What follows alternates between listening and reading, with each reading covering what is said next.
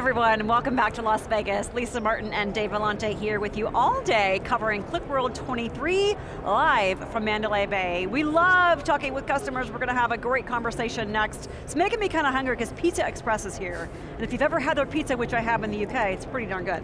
Please welcome from Qlik, Brendan Grady, the VP and General Manager, Qlik Cloud, and Dan Williams, Business Intelligence Manager at PizzaExpress. Guys, it's great to have you on the program. Hey guys, thanks for having us. So I've had the pleasure of dining at PizzaExpress a number of times, and all the times I've been to the UK. But Dan, tell viewers a little bit about the chain, and also, here we are at QlikWorld, some of the challenges the business was having with respect to access to real-time data.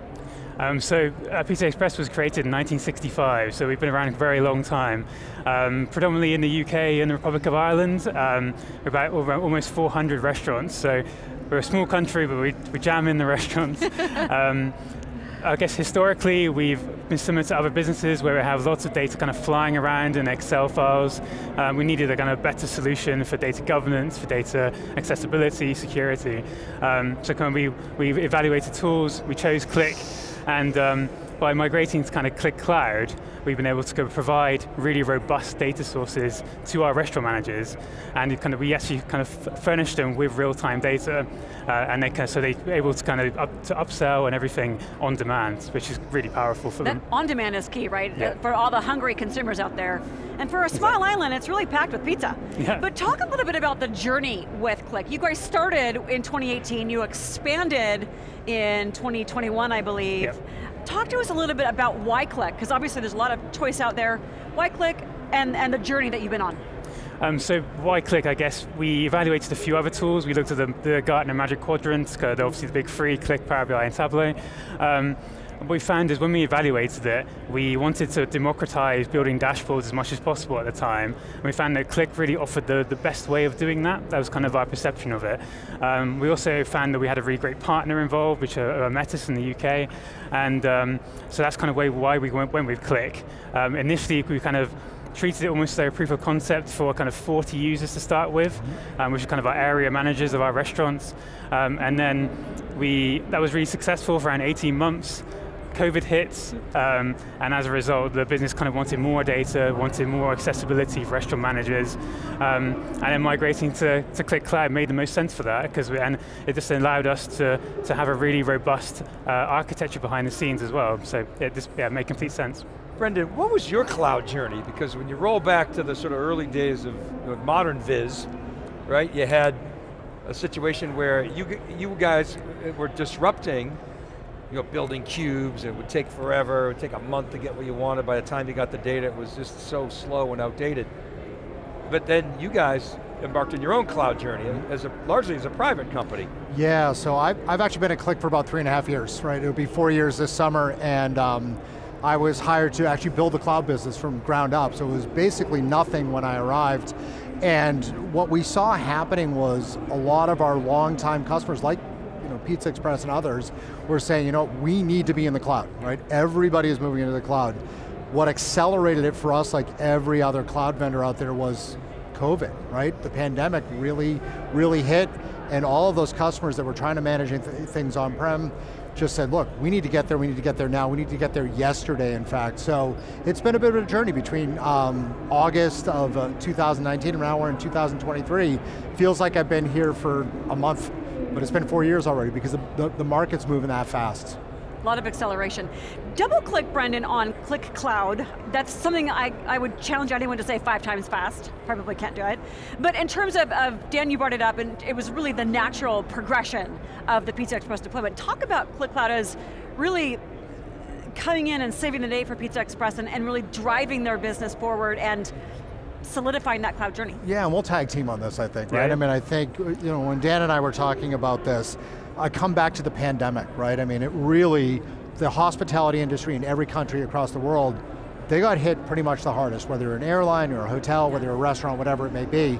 For us, it was companies like PizzaExpress would just say, look, we're hurting, and we're going to need to do this in an economical way. We're going to need to provide more access to information to people across our company, and we can't manage the infrastructure. We just can't do that anymore. We don't have the people, we don't have the time.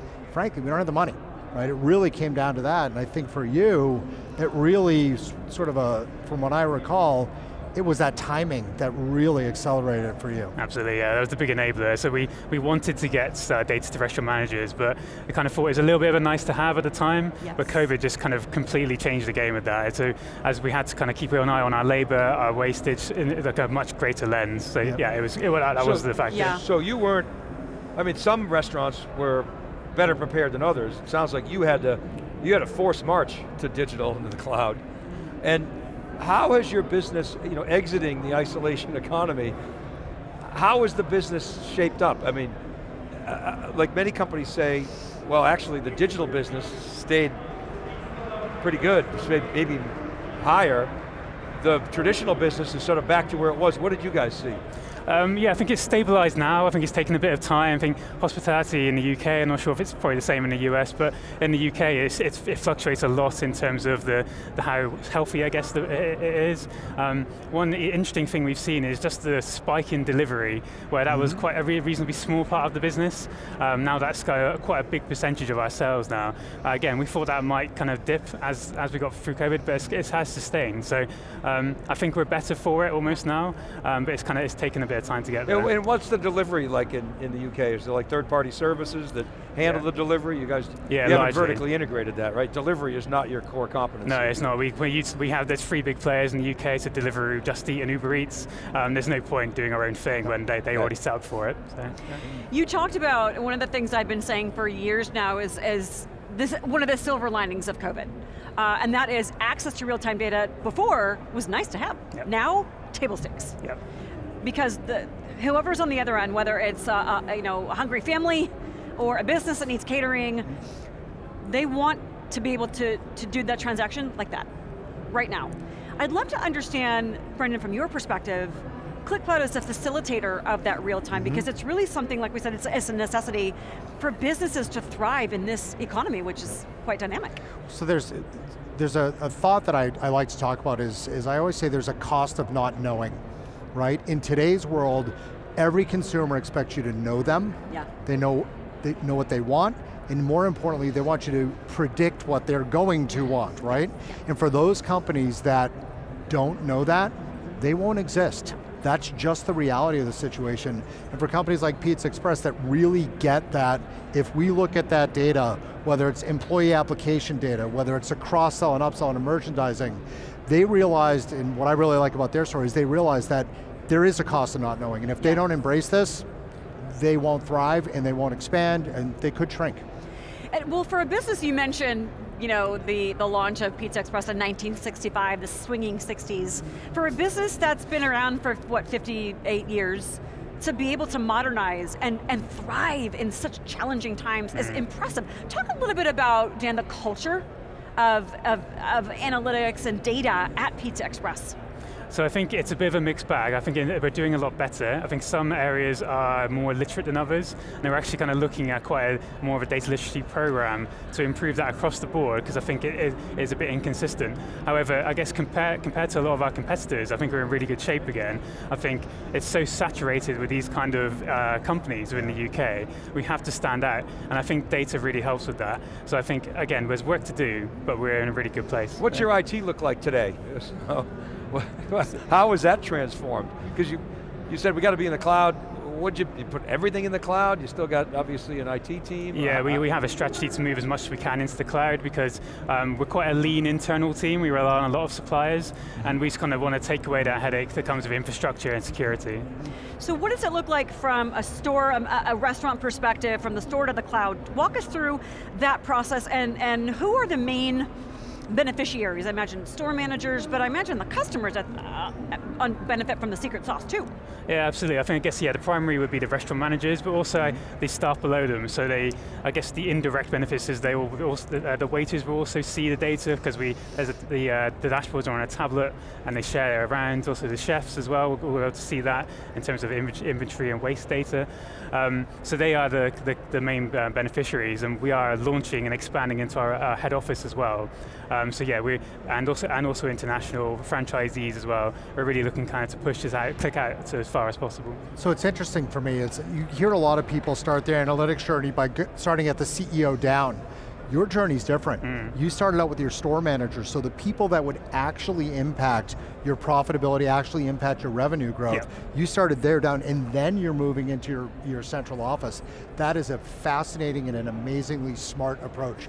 You put analytics in the hands of the people that are making decisions on a daily basis, it'll fundamentally change the way your company runs, and your results are there, right? That was a conscious decision as well. We felt that those are the people that bring in the revenue. We need to facilitate them with as much as possible, and so they're always the priority. So what was the adoption like for them? How did you get them to adopt? What skills did they need? How did you sort of minimize that friction? So we want to make it as simple as possible for them to access Qlik. So again, the nice thing about Qlik Cloud is that we can utilize single sign-on. It's just a URL that they can go to. We then had lots of training materials. We held lots of meetings, lots of calls to talk them through. Lots of drop-in sessions. But also we started small.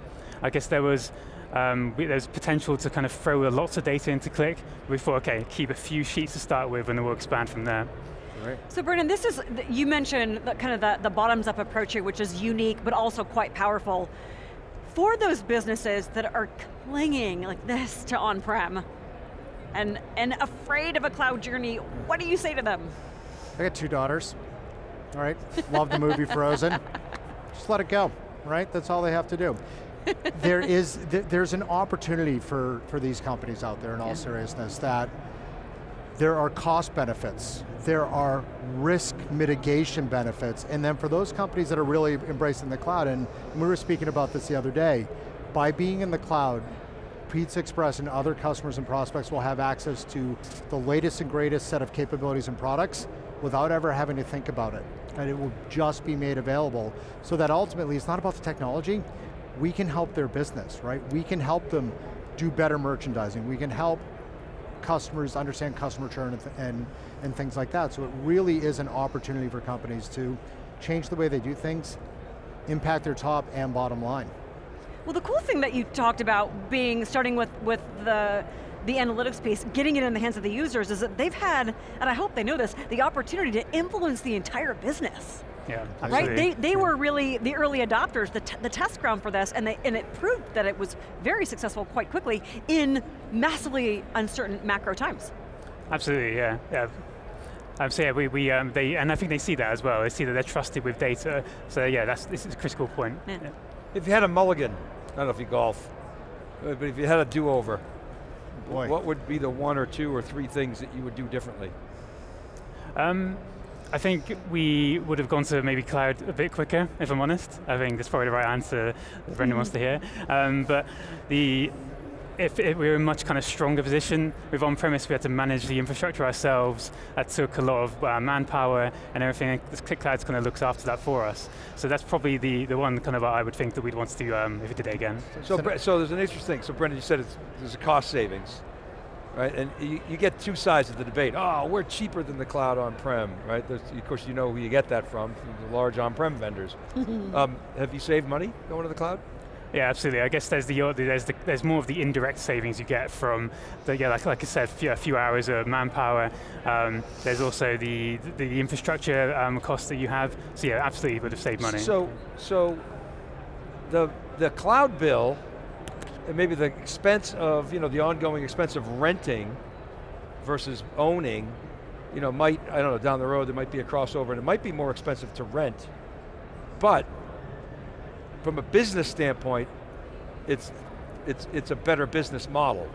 Is that a fair way to characterize it? And it may be actually cheaper when you add up all the productivity benefits, right? So that's kind of, I'm trying to parse through the vendor rhetoric, not that Qlik is part of that. You guys, you're cloud guy, I get it. I can step away if you guys want. No? Yeah, no, but so, I'm trying to get, right? So, this is an interesting equation, because I think we probably pay more for S3 than if we went out and bought a storage device from, some vendor, but I would never do that, because it would cost me, right? It would just be a waste of time. So, I'm trying to understand how you guys think about it. I think it's in terms of, because we're quite a lean team, we don't have the luxury of having big teams that can manage the things ourselves. So then it's all those, like I said, those indirect benefits and cost savings that we'll get. So I think that's why like I said, it's not just Qlik, we're moving lots of different applications to the cloud. And how about the tooling? Brendan mentioned, get best of breed security. Security's an interesting conversation, won't go there, but so, are you in multiple clouds? Kind of one cloud? What's your cloud strategy in that regard? So it's interesting, we only have kind of one tenant at the moment which we manage for all of our restaurants. We are looking to expand to our franchisees, so we're not, because we have around about 15 countries that have our franchise restaurants. Again, it's still early days where we're kind of talking about whether we go multi-tenant, whether we bring it into our own. I guess these are the conversations we would need to have, but I think we want to be as flexible as we can, where we offer them the ability to have their own insight, but also kind of a bit of control centrally as well. And go ahead, please. The other interesting thing about your story here is that, so they're running on Qlik Cloud. We run on AWS, that's our backbone, right? That's what we do. You're an Azure shop for all intents and purposes where your data. Really? Okay. Yeah, so it's interesting. We get a lot of questions saying, oh, but we don't run on AWS. And I will cite you frequently saying, well, we have other customers who also don't run on AWS. So you talked about cost savings, but there are really three things, right? Save money, that's one. Make money, clearly they're doing that, but also mitigating risk is another key thing. By being in those multiple clouds, and being in the cloud, you're able to mitigate some risk there. I mean, I think that's a really interesting angle. Yeah, because there's an expected loss, to use an insurance term, right, that you deal with. And we really haven't got into the plumbing, but since I have you here, so you're running on AWS, that's your backbone. Are you taking advantage of sort of new silicon advancements? Yeah, so we are always looking at what AWS does. I mean, let's look at AWS's history and where they come from. So we're always looking at that, but we're also looking at the market too, right? And we are getting inquiries from customers who say, is there ever a chance you run on Azure or GCP? And so we will continue to look at that, and we'll look at the best in breed and what we got on AWS right now. Right now our strategy is get really good on AWS, master that, and then look at expanding potentially to other clouds, but that's something that we're thinking about. I mean, there's definitely a business case for doing that from a partnership standpoint. Completely. You partner with AWS, partner with Azure, partner with Google, they're good distribution channels.